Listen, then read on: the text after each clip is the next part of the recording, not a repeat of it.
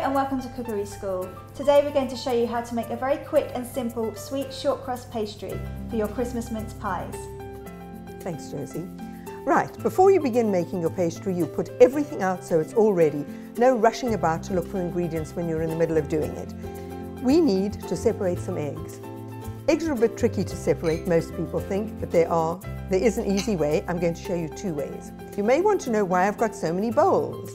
Well, we are going to separate the whites from the yolks. The whites are going to go into one bowl and the yolks are going to go into another.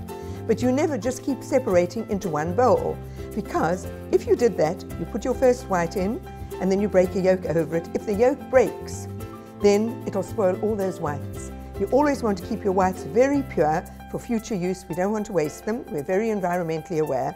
So you want to make sure that your whites are always kept clean. So you put your whites into a separate bowl, your yolks into another bowl, and you always break into a clean bowl. So here we go. Break your egg, just crack it, hold it upright.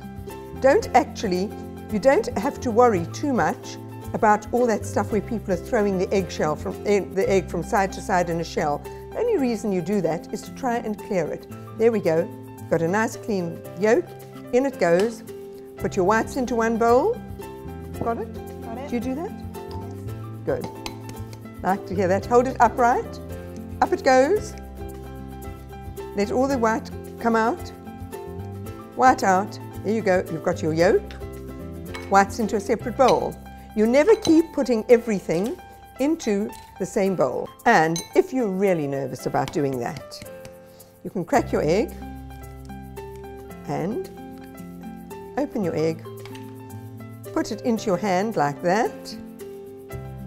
There you go. Pull that off. There you go.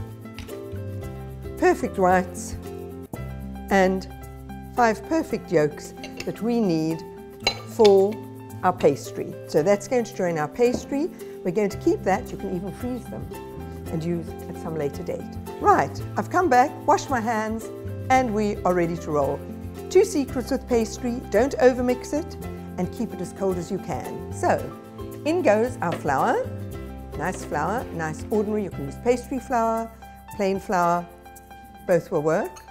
Bit of salt, pinch of salt, because our butter is unsalted. If you're using salted butter, then you don't need the additional salt. Some sugar, because we're making a sweet short crust pastry. Nice firm butter. In the butter goes. Don't worry too much about what the butter looks like. And in go our egg yolks. And all we're going to do is we're going to take the whole lot and we're going to blend them together.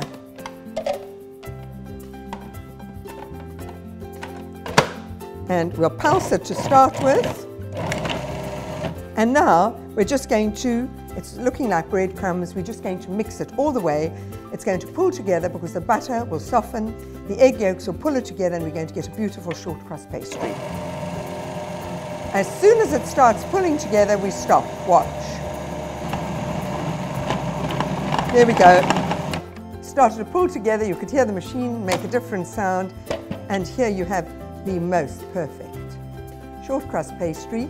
What we're going to do is we're going to put it into a bowl in the fridge. Always fridge it before you use it, and that can be used for your mince pies, apple pies, any other pies you want. It's melts in the mouth because it's got a very high butter content. Great, thank you. You made that look so easy. It is. And if you'd like to make your own pastry, then come and join us at Cookery School. Cookery School, learning that lasts.